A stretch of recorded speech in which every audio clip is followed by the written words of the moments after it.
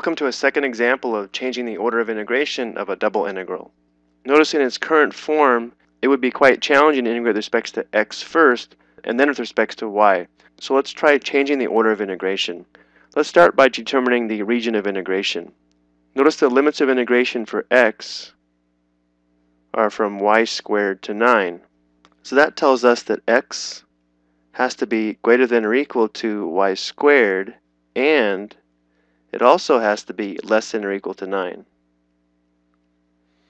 we also know that y is greater than or equal to 0 and less than or equal to 3. Let's go ahead and graph this region. So here we have x is greater than or equal to y squared. Let's go ahead and solve this for y. So we'll square root both sides. We would have y is less than or equal to the square root of x. It would be plus or minus the square root of x, but since we know that y is positive, the square root of x would also be positive. So let's go ahead and plot some points. We'd have the origin, the point 1, 1. When x is 4, y is 2. And then when x is 9, y is 3.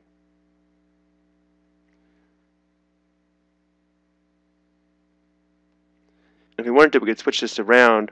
Y would be less than or equal to the square root of x, so it would actually shade below this curve. And we also know that x is less than or equal to 9. So here's where x equals 9. But we would shade to the left of this. And then for y, we know that y is greater than or equal to 0. And then y is less than or equal to 3. Well, here's y equals 3. Let's go ahead and label this point. This is the point 9, 3. So this would be our region of integration. Let's go ahead and label the equations on our graph. Y equals the square root of x, or we could express it as x equals y squared. Of course, this was x equals 9. This was y equals 0. And now let's go ahead and see if we can switch the order of integration. Right, this is x to the 1/2 cosine x. And now we'll switch it from dx dy to dy dx. So because we're integrating with respect to y first, our lower limit of integration will be y equals 0. And the upper limit of integration would be this curve, but it must be a function of x. So we're going to use the square root of x. And then the limits of integration for x will be from 0 all the way to 9. Now let's see if we can evaluate this double integral. So the nice thing about this now is when we integrate with respect to y, all of this is a constant. So we're going to have x to the 1/2 y cosine x. So that was a much easier antiderivative to determine. And now, because we integrate with respect to y, we're going to replace y with the square root of x and 0. So we replace y with the square root of x, we're going to have x cosine x. And then when y is 0, this will be 0. So let's go ahead and finish this on the next slide.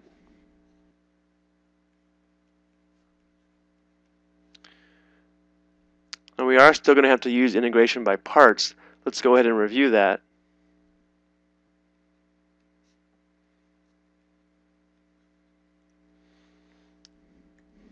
So if we let u equal x, this should work out pretty well. Let's go ahead and try that. If u is equal to x, that means dv would be equal to cosine x dx. So differential u would be 1 dx. And then v would be the antiderivative of cosine x. That's going to be sine x. So let's see how this works out. We're going to have u times v. So we have x sine x minus the integral of v du. So we'll have sine x dx. So we're going to have x sine x.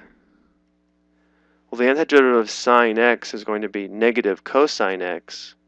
So we'll end up being plus cosine x. We evaluate this at 9 and 0. So we'll have 9 sine 9 plus cosine 9 minus, we'll have 0 times sine 0, it's going to be 0, plus cosine 0 is actually 1. So we have 9 sine 9 plus cosine 9 minus 1.